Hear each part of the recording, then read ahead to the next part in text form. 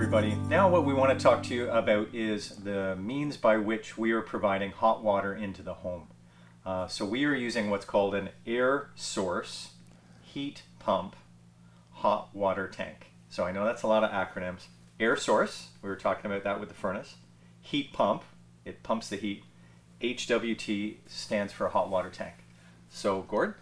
Very interesting technology here that we can start to think about. We talked about heat pumps over on the furnace side, pumping heat, extracting heat from the surrounding air and using that to heat. In this case, in the furnace case, we're doing air to air, that's transferring heat from airstream to airstream. In this case, we're taking heat from the air and putting it into or turning it into hot water. So people would be familiar with a gas water heater. That's traditional gas or oil water heater. There was a blue flame sitting under a tank of hot water. Again, a really hot blue flame. It was really quick in terms of its response time, but they were only about 65% efficient. For every dollar of gas you buy, you only got about 65 cents worth of heat. The rest went up the chimney, standby losses.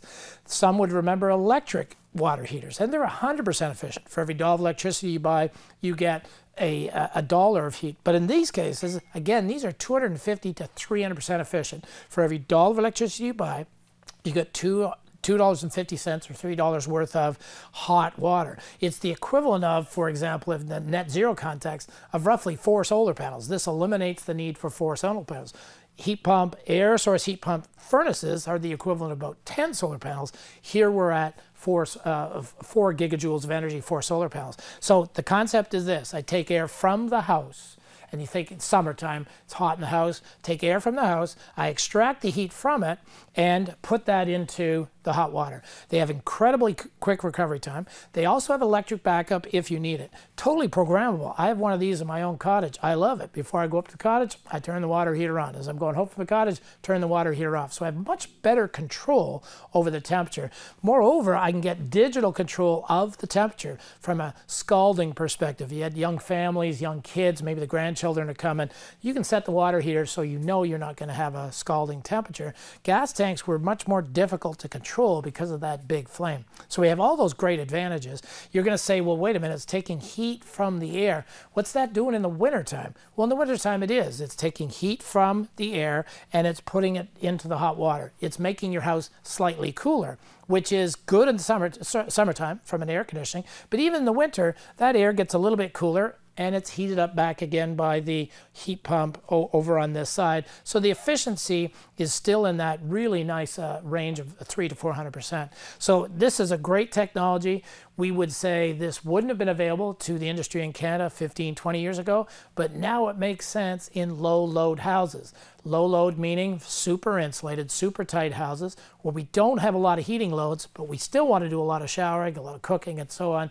This is the most efficient way to heat hot water in houses. And Gord, what we heard one time when you were here is the lowering of the temperature. Instead of setting it at 140, say setting it at 100.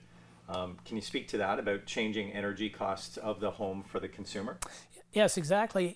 In the traditional gas tank, you had this everybody knows that warm water will rise. And in a tank, it would be, 140, 130, 120, 110.